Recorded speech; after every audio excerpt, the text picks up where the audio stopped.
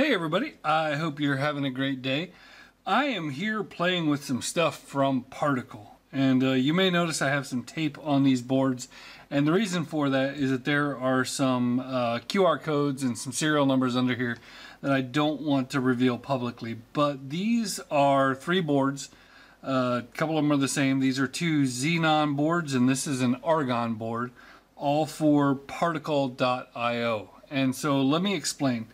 The idea is I've been looking for some different platforms to make code and distribute it when I want to have IoT devices outside of my network. And there's some different things you can do with the ESP32s, my beloved ESP32, ESP8266. And I'm just not convinced that they're ready for prime time yet, especially for getting a device out there that's going to be on someone else's network and all that stuff. So I've been looking at some alternatives, and I've played with a few Azure things and didn't love those, and I stumbled across Particle.io. And so basically what it is these boards all form a mesh network. And so you have this one, which is the Argon, and this is a Wi-Fi board. And then these other ones, these Xenons, are able to connect via a mesh network to each other and to this Argon board, and the Argon board eventually sends it up to the cloud. And there is another version of it, I think it's called the Boron, that is uses a cell network instead of Wi-Fi. And so I have some ideas with these. Now, why would I want something like this? For one, if you are talking about putting a device like this, like let's say you are doing a warehouse or you're doing a school or some kind of big distributed property, it's really awesome if these devices can talk to each other. And more importantly, you need to be able to update your code. You're going to get things out there and you're going to decide, hey, I need to change this update interval, or hey, the Wi-Fi password changed. And I need to be able to go out there and update these things without physically sending somebody to the property or physically expecting somebody to walk around with a laptop and update these devices. And that's where this stuff really shines. And so by themselves, these things just basically act like standalone Arduinos. And when they're paired to this, then all of a sudden you can connect it to something like Particle.io or Azure or something like that. So before we get too far into it, this is going to be a lengthy video. I might even break it up into two. This is a new, I have opened it, but this is another new Xenon board. And I want to show you a little bit of the experience. It comes with very, very nice packaging, a little card in here to tell them what you're building. And then when you open up this bag here, these are very cool, like waxy paper bags that have a Ziploc thing on there. It comes with a breadboard, a little hard to get out. It comes with a bunch of parts, or a couple of parts, and a breadboard and a USB cable.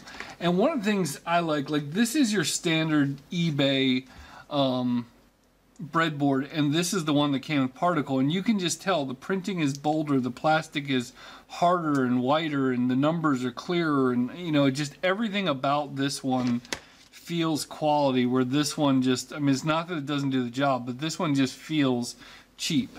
And so then they come with a couple of resistors, and this is an IR, or this is a, yeah, it's an IR, a photocell basically, an LED, 3mm LED, USB, micro USB cable. And in the next bag, you're going to get the Particle Xenon. Now I have opened this up and put the tape on it.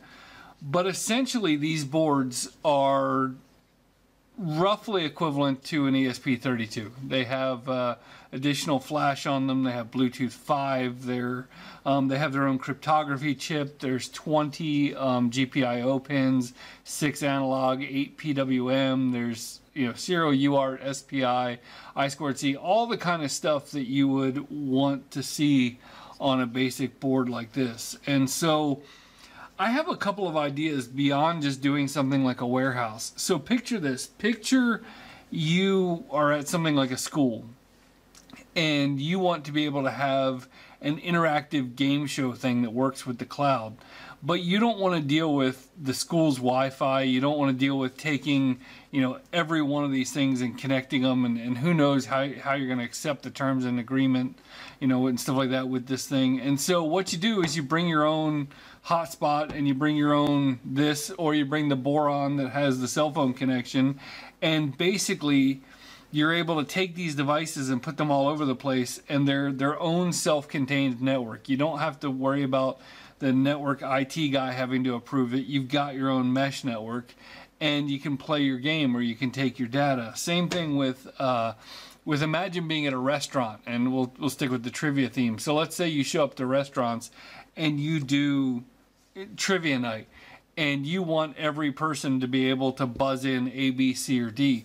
That's the type of thing that I'm using this for, to where, I bring my own connection with me, I bring my own devices, they form their own network, they're automatically paired, and I can just run my system without having to worry about the network of the restaurant itself. And so that's where this thing comes really in handy, and what I've been messing around with. So I'm going to show you a little bit of the software. I'm not going to spend a ton of time on it, but I'm going to show you a little bit about how the software works.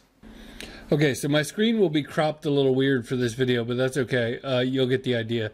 Basically what I did was I scanned the QR code on each of these devices and registered them to my account. I basically adopted them, which is real similar to what you would do if you were doing something like a Ubiquiti access point or something like that.